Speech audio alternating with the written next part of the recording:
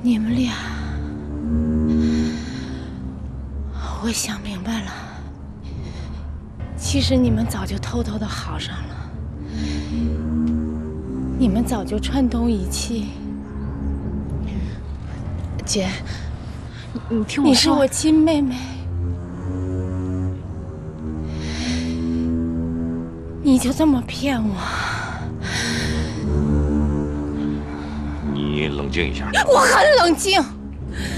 我再次声明，咱们两个是假复婚。你们两个做好圈套让我跳，郭东升，你这个混蛋，你！哎呀，怎么办呀？走。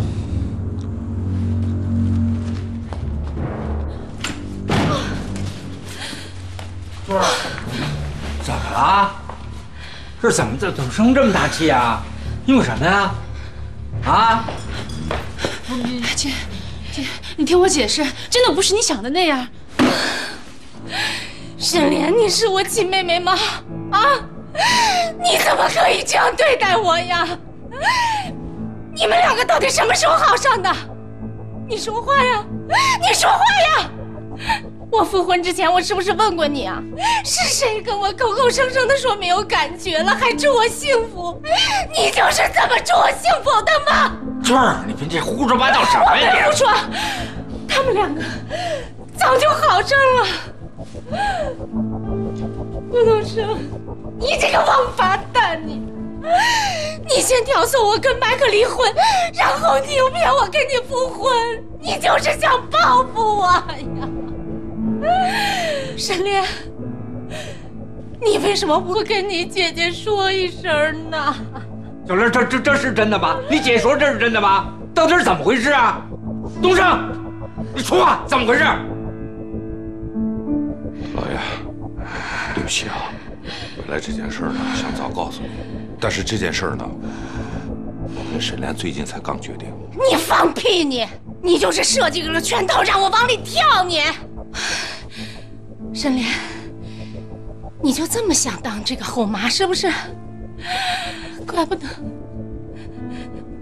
对我女儿这么好，我女儿就是跟她妈妈一样傻。你是诚心收买她是不是啊？你要不要脸呢你？你要不要脸？你有完没完了？没完！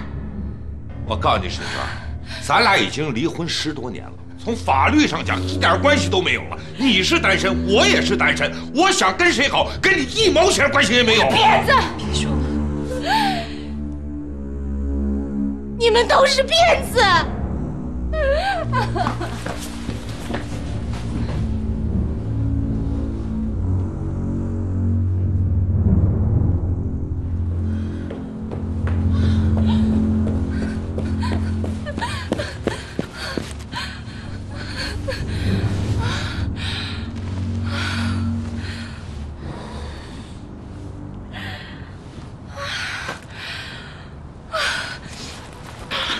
大老爷，您坐会儿吧。我刚才说的句句都是实话，请你相信我，我没有要害沈娟的意思。我跟沈莲呢，我们不是你这事儿，你怎么不早说呢？我是想等小妍的事儿解决了，再好好跟你们说。可谁知道？哎呀，这不是小事儿。是，我错了。不是你们说你们办这事儿啊，那是你姐，就不是你姐，就朋友之间也不能干这事儿啊。你得为你姐想想啊，她个40了，连家都没有，孩子也不在跟前儿。是，她以前是做过对不起你的事儿，伤过你，但是自从她和迈克尔离了婚以后，她想改正错误，她知道不对了，她想为了家，为了孩子。重新打鼓另开张，那欢天喜地的准备跟你复婚呢。你们这倒好，当头就一闷棍，他能受得了吗？你们俩好没关系，但是你不能瞒着你姐，你更不能瞒着我呀。对不起，爸。你这都几点了？这深更半夜的再出事，继续赶紧找着去，找着去。行，我们这就去。哎，你别去，你叫东升一人去吧。你这身体不好，别再折腾了啊！快去，你去。还是我们一块儿去吧。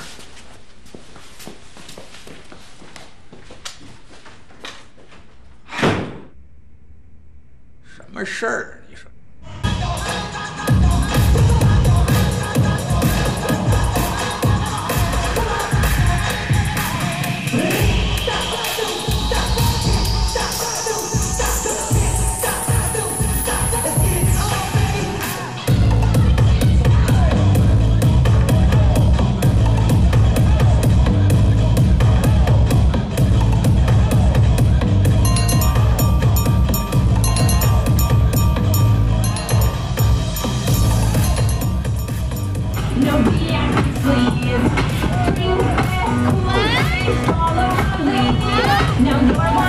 一听你就是喝多了，你在哪儿你都不知道吧？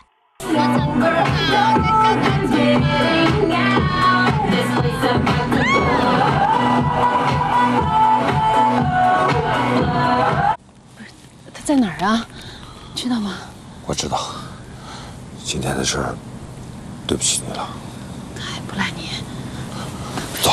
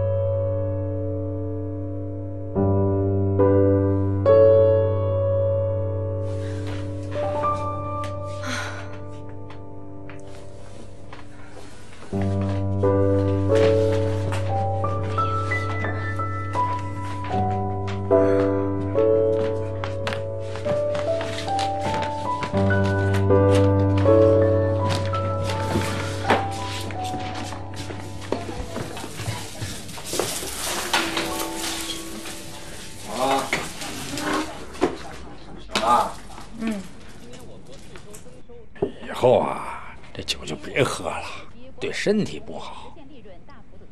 那什么，你妹和东升啊，我批评他们了，他们呢也跟我解释了，他们俩确实是刚好的，这是因为小妍这事儿呢，还没来得及跟你说呢嘛。既然东升不愿意跟你过呢，我看也别太勉强了。复婚不复婚的事儿呢，也就别再提了。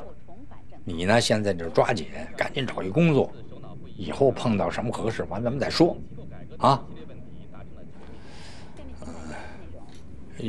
要你就先回美国去，眼不见心不烦，安迪那儿也得有人照顾。这飞机票我给你出，好不好？哎呀，行了，爸，你别说了，我懂了。你不就是向着沈莲吗？你是着急忙慌让我走，这不嫌我碍眼吗？这不是？没有，我怎么这是让你走呢？你，哎，起来了，哎，买点早饭，姐吃点吧。你装什么好？你装什么好人呢你？你干什么呢？你太不像话了你啊！你跟郭东升俩一块儿把我美国的家毁了，你现在跑这儿来装好人呐？有你这样的吗？啊？你说你妹妹她容易吗？她不容易，我容易行了吧？啊！全天下那么多男人，她干嘛非得跟郭东升好啊？哎，行了，别嚷嚷了。爸血压高，昨天一宿都没睡好。哟，就你懂事儿是吧？啊，就你能耐。我就跟那大傻子似的，我还在那儿，我还想尽一切办法要跟郭东升和好呢。哎呦，你在背地里给我使绊子啊！啊，你非得让你姐什么都没有了，你怎么那么贱呢你？有那么说你妹的吗？啊，你妹昨天半夜发着烧去找你，今天早晨啊，好心好意给你买了早点了，你给打地下了，你干什么呢你啊？哎呀，爸，你别说了，我不需要他这样，行了吧？啊，你们是不是合起伙来骗我呀？你们想把我逼死吗？你们干什么去？你干嘛去，姐？哎呀，你管不着你！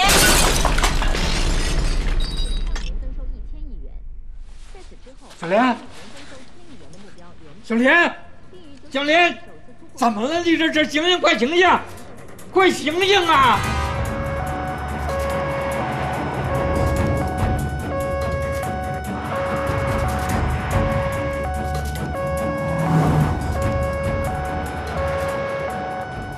哎，怎么样啊？哎呀，爸，你不用过来，小莲肯定没事的。我也让老爷别来，可是他急得不行，他非得来。老爷，沈良不会有事的。大夫，情况怎么样？病人家属来个人，跟我到办公室去一下。爸，你别去了啊。不是，他老爷，这样，我去。哎，我也得去呀。老爷，让他们去吧。医生，你看需要我们家属做什么，你尽管说，我们一定配合。患者的情况非常严重，你们要有充分的思想准备。那个，我妹她身体素质棒着呢，她打小就学体育啊，也有过这样那样的稀奇古怪的病，什么一会儿折了，一会儿裂了的，但是当时都是把我们吓够呛，但最后都没事儿。这次可不一样，她的慢性肾炎恶化了。慢性肾炎恶化？她有肾炎呐？她得这个病已经很长时间了，她的病情恶化成尿毒症了。你开什么玩笑啊？赶快给她进行肾移植，不能耽误了。换肾吗？是把肾源换到她身上。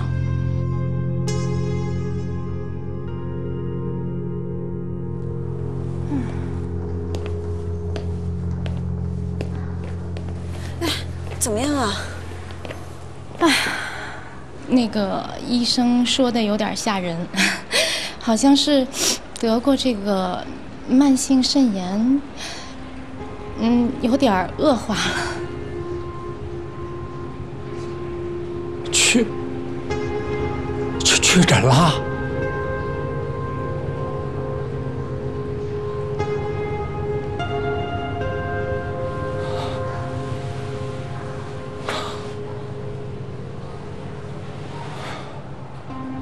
10多年了，到底没有躲过去呀。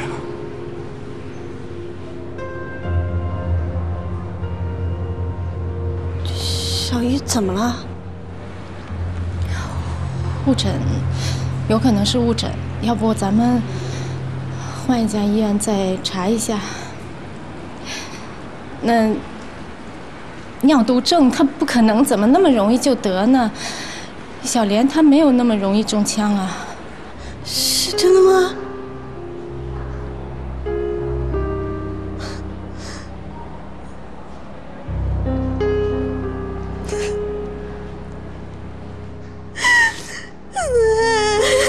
尿毒症，小姨怎么会得那种病啊？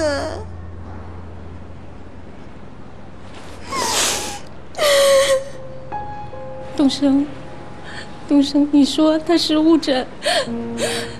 东升，你快说话呀！他是误诊了，东升。我现在感觉天要塌下来了。人的命，天注定，想尿也尿不过来的。事情已经这样了，治，想方设法治，就是砸锅卖铁，倾家荡产也得治。只要别让我这白发人送黑发人就行了。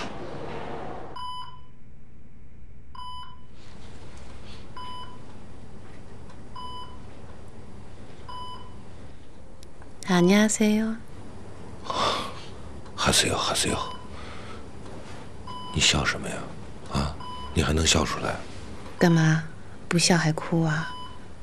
反正抗不过命，已经走到这一步了，不如乐观一点。没事儿，你看有些患者啊，做了20年透析，这不还活得好好的吗？哎呀，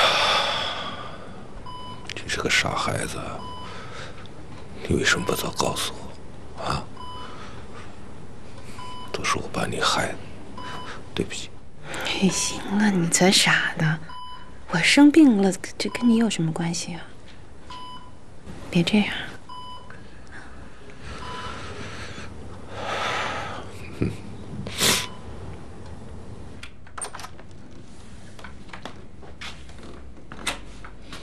行了，别哭了啊！来，擦点来，擦点来。爸，你不用管我。不管你行吗？你都成这样了，你就让我哭个够呗。不是那怎么叫够呢？行了，别再哭哭闹闹的了。我没闹，我就是哭一下。哭就是闹，闹就是哭。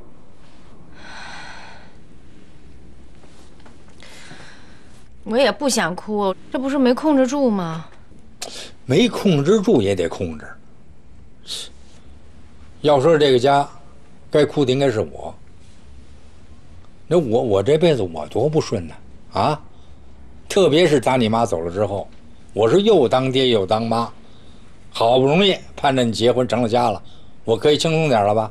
哎，哈哈，您倒好，好高骛远，攀高枝儿，跟人东升离了，去了美国了。是你拍拍屁股你走了，你知道左邻右舍亲戚朋友给了我多少白眼啊，说了我多少闲话呀？我又是好脸好面子的人，我能跟人家去矫情去吗？咱不在理呀。还有小妍，你是多好的孩子，让你们给弄的啊！大学也不想考了，离家出走，割腕自杀。我看着孩子，我着急，我心疼啊。你妹还算行，要人缘要人缘，对吧？要人品有人品，可是身子骨不行啊！你摊上这病，啊，这10多年了，每天我是半宿我睡不着觉，我提心吊胆的，我就怕他有个好点啊！千怕万怕，临了还摊上了。哎呦，就这一档子事儿接一档子事儿啊，压得我这心里口啊，好像一块大石头似的。我没办法，我有时候我就到公园去找没人的地方，我就喊去啊，我喊。哎呀，喊完了呢，心里舒服点儿。就这么着，我没掉过一滴眼泪。爸，那你想哭就哭一次呗。我才不哭呢！咱当过兵的，当兵的不相信眼泪。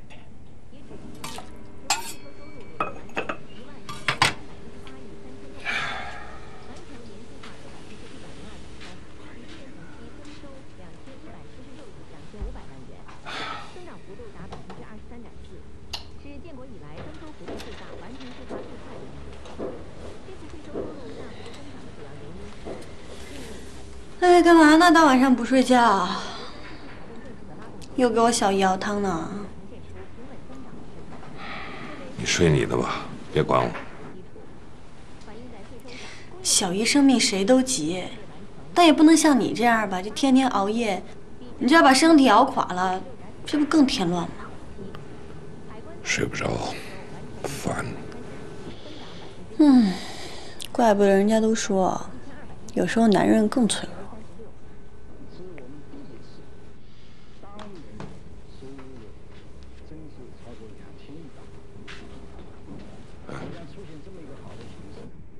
爸跟你说件事呗。说。我呢，跟你小姨吧。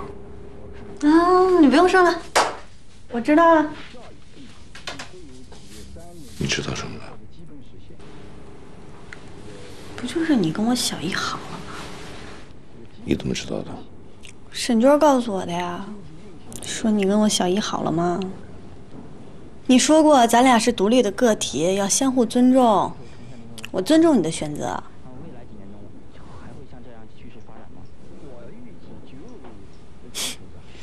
郭东升，你也太怂了，你不想跟沈娟复婚，你就别复婚啊，说清楚，人家都不知道你在想什么。哦，就跟你从国外回来，天天装大老板似的。哦，然后教育起我来，牛气哄哄，一套一套的，这一落到自己身上，就是个胆小鬼。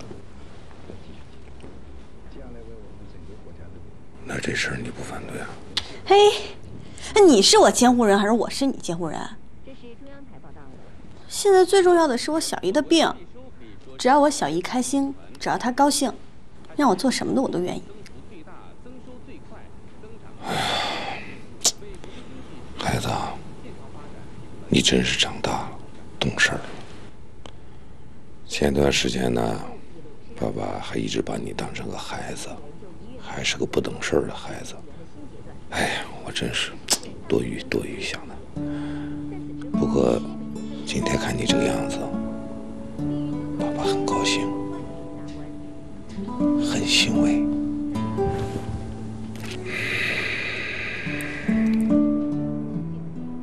你不了解我的还多着呢。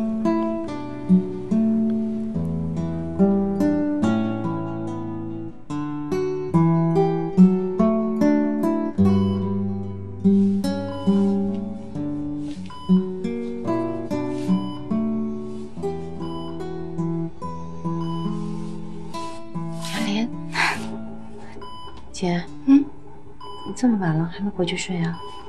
是。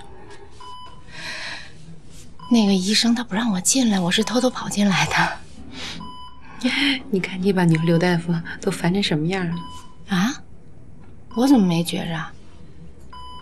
小莲，姐姐对不起你啊。哎，姐，你别这么说，是我对不起你。不是，是我对不起你。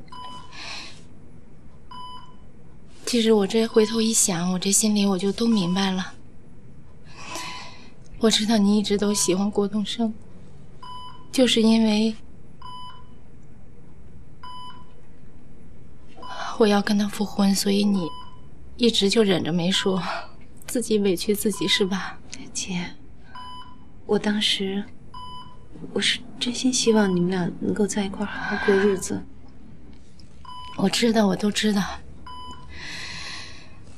你从小到大一直都这样，什么事儿都紧着我。你可真够傻的了，你跟我说一下，我就不会有什么这么荒唐什么假复婚了就。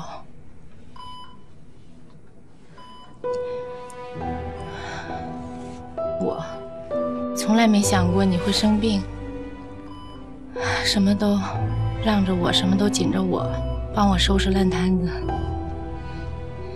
有什么东西呢，姐姐都是第一个抢着拿。我就是吃个苹果，姐姐都挑最大的。你还笑？你怎么那么傻呀你？你还记得呢？行了，陈年旧事了，别再提了。我真是习惯你对我这样了。我走这10几年吧，家里所有的担子都在你身上，你还得照顾爸，还得替我照顾女儿，全都推给你了。本来这些都应该是我做的，医生都说你这个病就是累出来的。老天爷还真是不公平，你说为什么生这种病不让我这个没良心的去生，干嘛要落在你头上呢？姐啊，别说这话，不怨你，这都是命。你一定得振作起来，其实得了病也没什么，就是咱们想办法治就行了。郭东升还等着娶你呢，等你结婚的时候，姐姐一定给你送一个特别特别大的礼，帮你挑婚纱，然后我去给你准备婚礼，让你高高兴兴的嫁出去啊。姐姐以后再也不会跟你吵架了。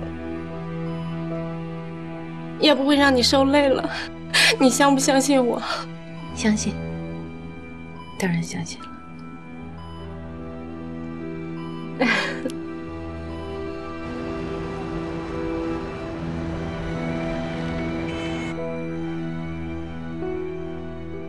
你有毒症？这不就是绝症吗？是，可以这么说。不过呢，现在医学很发达，我相信能治好，一定能。对，我今天把你约出来，我想跟你说点心里话。你说。其实呢，我一直爱沈炼，只不过呢，我没有向她表白过。我记得当年我和沈娟离婚的时候，沈炼曾经跟我说过，他说你别走了，你能不能留下来，咱俩可以一起过。我那时候年轻啊，年轻又气盛又好面子，我是一口拒绝了。但话又说回来了，他那个时候是个孩子，他在我眼里真是个孩子，我没把他当个女的。哎呀，这不后来到了韩国了，你说这个事儿吧，说来也怪，每次吧跟他通完电话，跟他发完邮件，我这心里哈总有一种踏实的感觉，而且说不出来的一种感觉。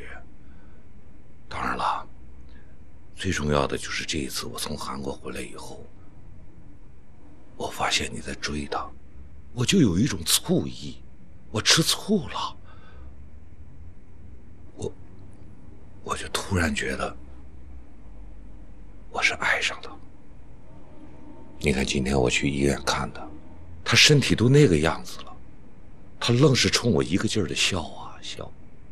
他越这样吧，我这心里吧，我越难受。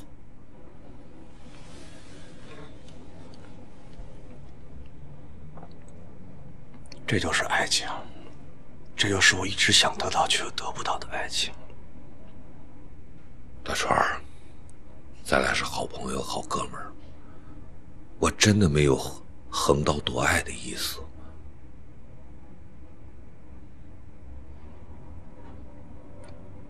我知道，其实上次在纪念馆我就看出来了，你们两个看对方的眼神，就那种眼神就是一种化学反应，根本掩饰不住，装都装不出来。行了，兄弟，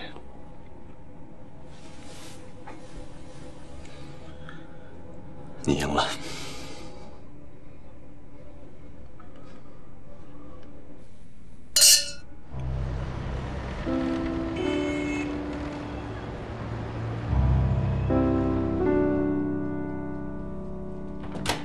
沈莲，哎，哟，大川来了。坐下，你可不能动啊，别拿我当客人。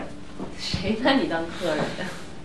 你还说跟我说话从来都那么客套，哪人和东升啊永远那么亲切自然。你这话什么意思？我说你俩啊，该抓紧抓紧了，该办办啊，到时候别不通知我啊。那是必须的，我饶了谁我也饶不了你呀！哎，饶了你的份子钱，属于犯罪。什么哪儿跟哪儿啊？你们俩可别把我当笑话讲啊！哎，对了，那个这医院住着还行吧？我跟他们那主任呢挺熟，打了个招呼，回头呀找点专家呀，好好给你会诊一下，你呀就安心养病啊。我来没买东西，带点钱，拿着先用。不，你这是干嘛呀？你拿回去。不是你这什么意思呀？啊，万一将来我有个什么小病小灾的，你也抽出空闲来看我呀？啊，再说咱俩什么关系？你是我最好的姐们儿，你知道吗？谁跟你是姐们儿？咱俩是最好的哥们儿。对，最好的哥们儿啊！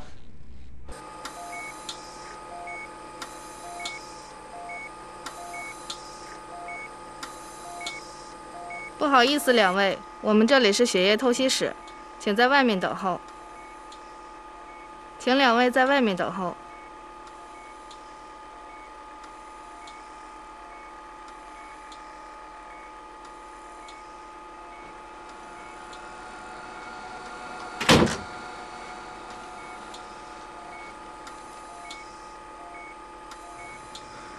沈哥。嗨，我还是来了。哎，上回还开玩笑，现在谁知道？既然躲不掉，那就面对吧。咱们这里头，就你最乐观，我不行。我看着针头针管的，我头皮就发麻。你以为我不害怕呀？可害怕有什么用啊？你这么想吧，只要看到那些针头针管，就说明又有了一丝希望了。谁知道了希望能坚持多久？人活着不就是这样吗？就是靠一丝丝的希望支撑下去的。咱们还年轻，还有机会。也许吧。咱们呀，就得互相鼓励对方。反正呢，笑着也是活，哭着也是活，干嘛不选择笑着去面对呢？再说，你看门口那么多亲人陪着咱们呢，为了他们，我们也得努力，对吧？对。这一阶段的治疗效果还不错，不过还是不能掉以轻心。我们建议尽快给他进行肾移植手术。好。你们家先开个会，统一一下意见，好吧？我们不用开会，意见完全统一。这么大的事儿，还是商量一下好。然后签个字，再按程序在亲属中进行配型。那个我们完全按照医生的要求去做，我们完全相信医生。我现在先把这个消息告诉沈莲哈，那我先走。还有个事儿要事先说明一下，沈莲的血液中还残存着一些大分子毒素，这样就形成了她比较高的免疫抗体，需要换血浆。这笔费用也比较巨大。钱不是问题。沈莲，对不起啊，对不起。姐啊，你等会儿，你先让我装，思想准备。什么事儿啊？你有救了！哎呦，其实啊，我早就有这种想法，也做好了这方面的准备，就等医生发话了。哎呦，什么呀？是发什么话？刚才大夫跟我说，准备给你做肾移植手术，做完了以后你就好了。也就是说，我的病到了最后时刻。这可不像你的风格呀！你怎么净往歪里想啊？我跟你说，肾移植手术对你这种病是最好的治疗手段，就是说把我的肾安装到你的身上，就恢复了，好人一个。这不实际呀！怎么不实际？怎么不实际呀？行了，姐，你别说了。这手术我是不会做的。我不会为了让自己多活3、5年，就让别人少活几十年。谁说你只能多活3、5年，我就得少活几十年呢？愚蠢！你太愚蠢了。你的命就属于你自己吗？当然不是啊！你的命属于祖国和人民。哦，这话说的有点大哈。你想让我见死不救，良心备受摧残？行了，姐，你的中心思想我明白了。我也知道你是真心的，可是你什么呀？可是你现在就只知道一点就行，就是有姐姐我在，你什么都不用怕，你知道吗？我们俩从小到大都是睡在一个被窝吧，作息时间，是不是都一样啊？还有办事儿、玩游戏、跟男生吵架都一样，所以咱们的肾也一定合适。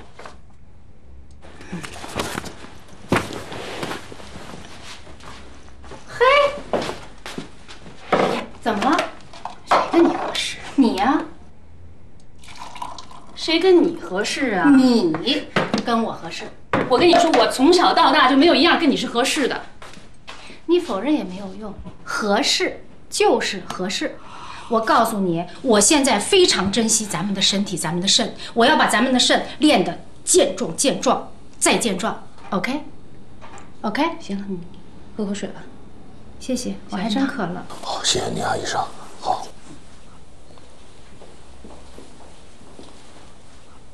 那你看看，不是我这各项指标，我这都合格呀，对不对？怎么就不行了呢？啊？是这样，您别生气，国家规定了，60岁以上不能捐肾。不是60岁跟我这能差多少啊？你看你都快70了。不是快70怎么了？这让我们很为难。不是我身体好啊，那是各方面都没差半，这肝胆肾胰，对吧？各方面都没有毛病。我要有毛病，咱们再说了。现在我身体好，我这怎么就不能捐了呢？好，这样你让我们考虑一下，好吧？那行，那你们再考虑考虑。好，不是什么事不能太教条了。好。我这各方面我都合格，怎么就不行呢？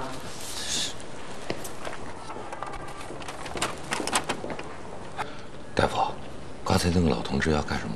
他说想捐肾给女儿。我知道了，谢谢你，谢谢。好。来了。董事长，你没去医院？我去了，回来了。小莲是不是惹你生气了？最近呢，她脾气不太好，挺拿的，你别往心里去。你是不是也去医院了？啊，我这不是咳嗽吗？我说开了点药。你查血型了吧？你知道啊？不是我这辈子我这不知道自己什么血型，我这顺便查了查 ，O 型。他老爷，我都知道了，你就告诉我吧，你这么做是为了什么？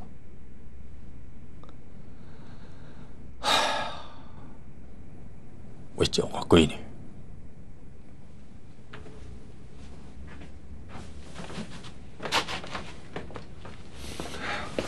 我跟你说啊，陶老爷，这事儿有我们在，也轮不着你呀。岁数大怎么了？岁数大咱也不是废物。我身体各部件运转还正常。这捐肾是我们小辈人干的事儿啊。不是你们配型要不成功呢？不是，大老爷，您岁数太大了，对身体有巨大的损害，甚至会有生命危险。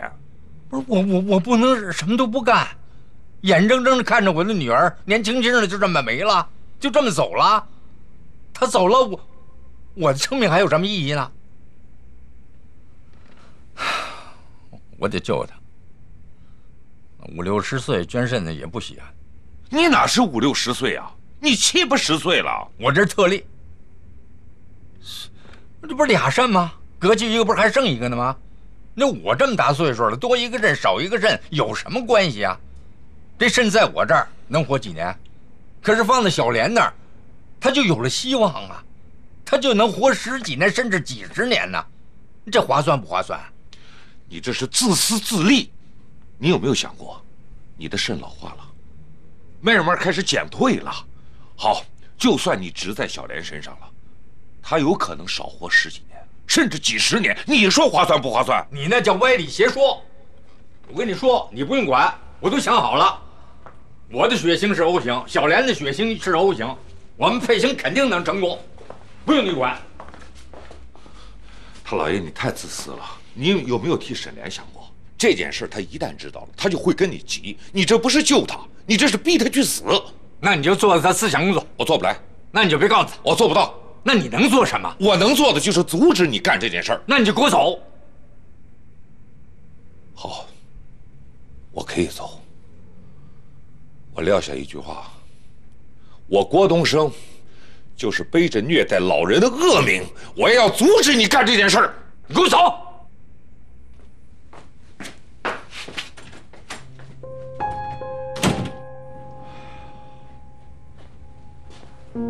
能成功，能成功，肯定能成功。